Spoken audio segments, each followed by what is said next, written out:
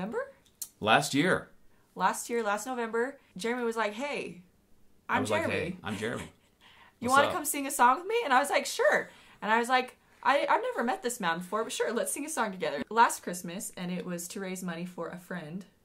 Yeah, we were raising money. My wife and I were raising money for a friend of hers who has cancer. She didn't have insurance, and so we thought we could record this song, and which will probably... You'll be hearing it soon. Yeah, you'll be hearing it at Christmas time, because it's a Christmas song. Soon means Christmas time. Christmas, yes. We thought we might be able to raise a little money on Facebook, and so we recorded that and released it, and it was pretty awesome because we didn't raise as much money as I'd hoped, but we raised about $1,500, and we gave her a check, and she started tearing up, and she said, I have a minimum payment on my medical bills next week of $1,500. So it was pretty cool. It was pretty fun, and Rachel was she sounds amazing on the song. He did an awesome job on the song. Oh yeah, no, you did. You will agree when you hear it. How did we get here? How did we get here? Such indescribable joy from the most beautiful. Anyway, so that's how we met, and when did we start this? Well, that night you were like, "Hey, I have this idea for a YouTube channel. Would you be interested?" And I was like, "Yeah."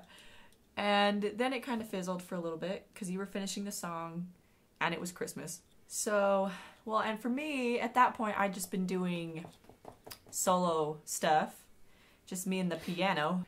And then I kind of felt like I was stuck in a rut, and I was like, I kind of want to try something new. And so just the idea of collaborating with someone else, I was really excited about because, yeah, this is kind of a new style that I haven't really done. I have wanted to have a band since I was, I could walk. And I was in a band in high school called Turbo Cow, but it wasn't my band. It wasn't like mine, you know what I mean? I did not know this. That's true. Turbo Cow. It was awesome. I'm learning. We played the main stage at Santa Rosa High School. So I wanted to have a band ever since I was little, but for one reason or another, it's just I could never find people I really clicked with. And found her of all people, and who knew? Actually, what it was like her husband and my wife like really digged what we're doing. I'm like, that's interesting. Yeah. 'Cause my wife normally doesn't dig what I do.